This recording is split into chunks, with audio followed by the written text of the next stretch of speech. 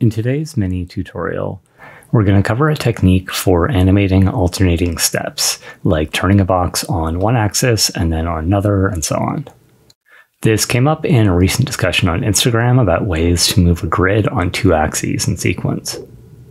The techniques that we're going to cover here are applicable to really anything in TouchDesigner, although I'm going to be using RayTK as a way to demonstrate them. Start by downloading the RayTK talks from the GitHub releases page. There's a download link in the video description. Drop that into your project, and I like to do that at the root outside of the main project comp, but you can put it wherever you want. Once that's in place, we can start building our scene.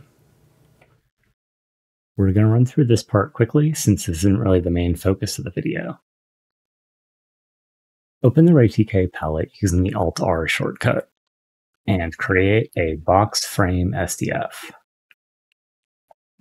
And then on the box frame, for the scale for all three parts, we're going to drop that down to around 0.7, just so it fits better in the view. And then we're going to open the palette again and create a rotate operator and connect the box frame to that.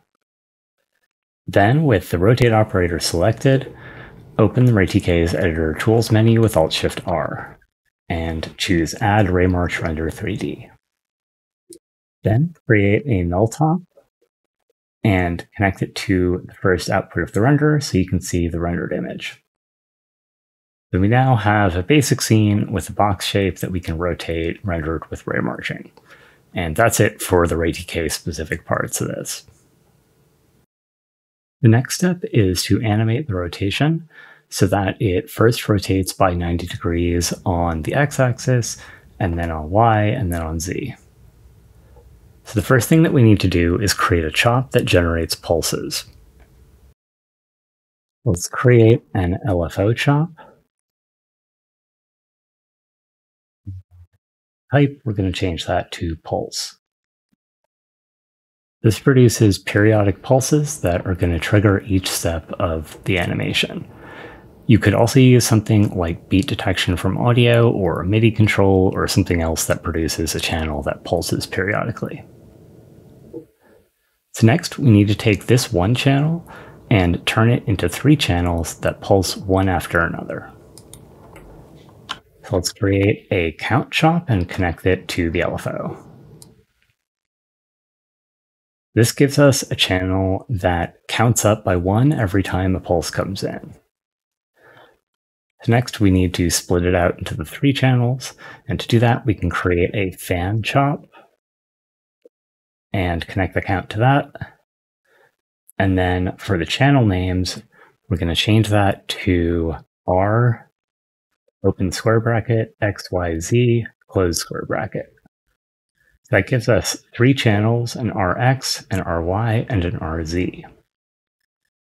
But with things set the way they currently are, since our count is now well above 2, then it's kind of just stuck on the last one here. So what we need to do to change that is go over to the outside range parameter and change that to loop index.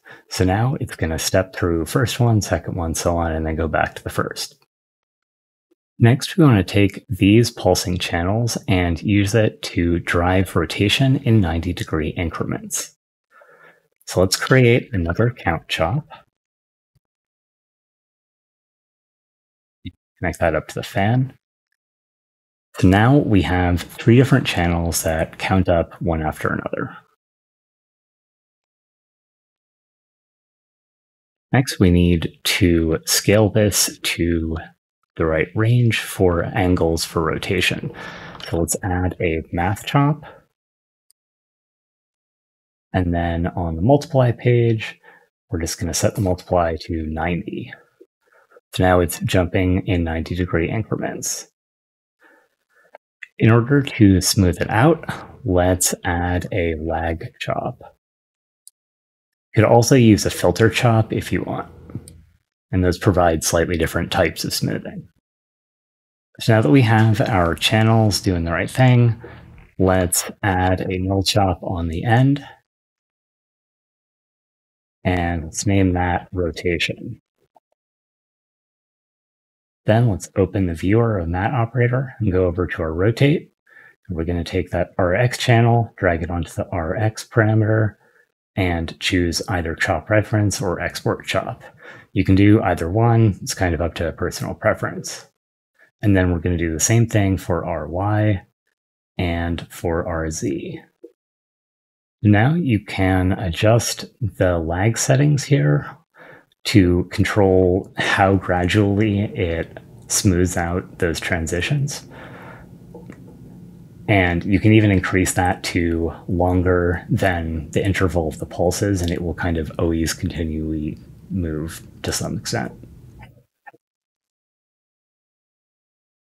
All right, just going to go back to the defaults there. We'll add another step to this sequence that's going to make the thickness of the box kind of pulse in briefly. Now we could set up another chain kind of like what we have here for the rotation with this whole thing, but then that wouldn't have any connection to what we're doing for the rotation. So we want to make sure it's part of that sequence and not just another sequence happening in parallel. So to do that, let's go over to our fan, and for the channel names, we're going to add thickness to the end. Now we get 4 channels, but only 3 of those are needed for the rotation. So let's add a select chop to isolate just those channels for that first branch of that chain. And then for the channel names, you can just do the same thing, R bracket XYZ bracket.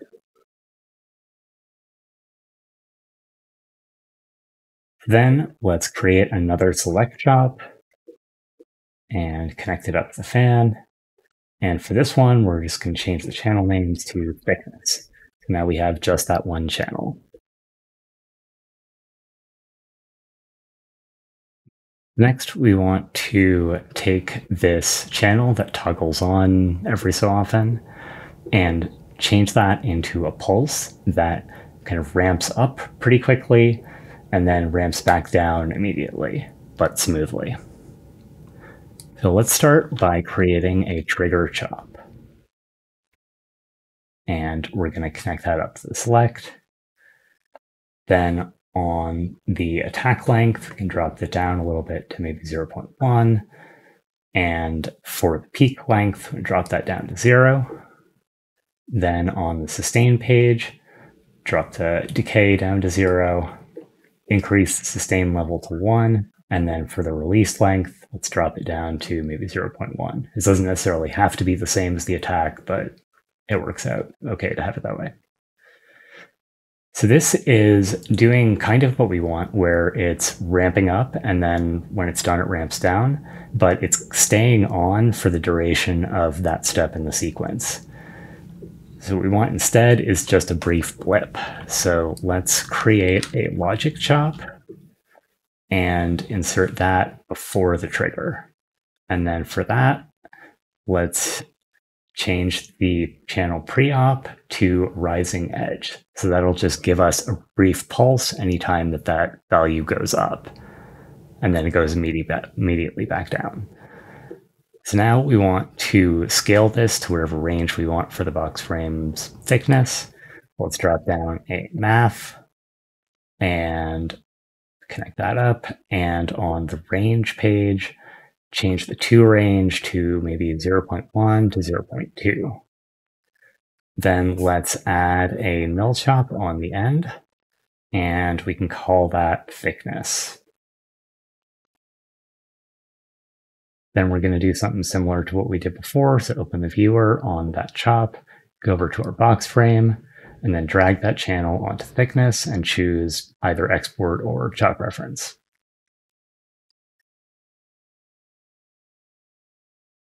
And that's it. What we have now is that sequence of rotation along one axis and another, and then this kind of pulse inwards. So to recap, we're driving the whole thing with an LFO that produces periodic pulses. That could also be substituted with like a audio reactivity beat detection or a button or something like that. We're then counting those pulses and using a fan to split that out into 4 different channels that pop on and off one after another. For the rotation channels, we're isolating those, then counting the number of pulses on each one of those, multiplying it by 90 so we get a good range for angles, using a lag to smooth it out, and then using those channels to drive the properties of the rotate operator. Then for the thickness, we isolate just that one channel. We're using a logic chop to change it from a kind of turn on and stay that way to just a really brief blip. And then we're using a trigger to add some smoothing to kind of ramp up and then ramp down, but still pretty quickly. Then we're using a math chop to scale that to the range that we want for our box frame thickness, and using that channel to drive that parameter. This technique is useful for all different types of animations where you want things to happen in a repeating sequence. So look forward to seeing what you all do with this, and let me know in the comments if there are any other techniques that you want to add to the next tutorial. So if you want to support RayTK development, check out my Patreon. You'll get early access to tutorials, exclusive scene downloads, and more. Thanks for watching, and as always, make sure to like and subscribe.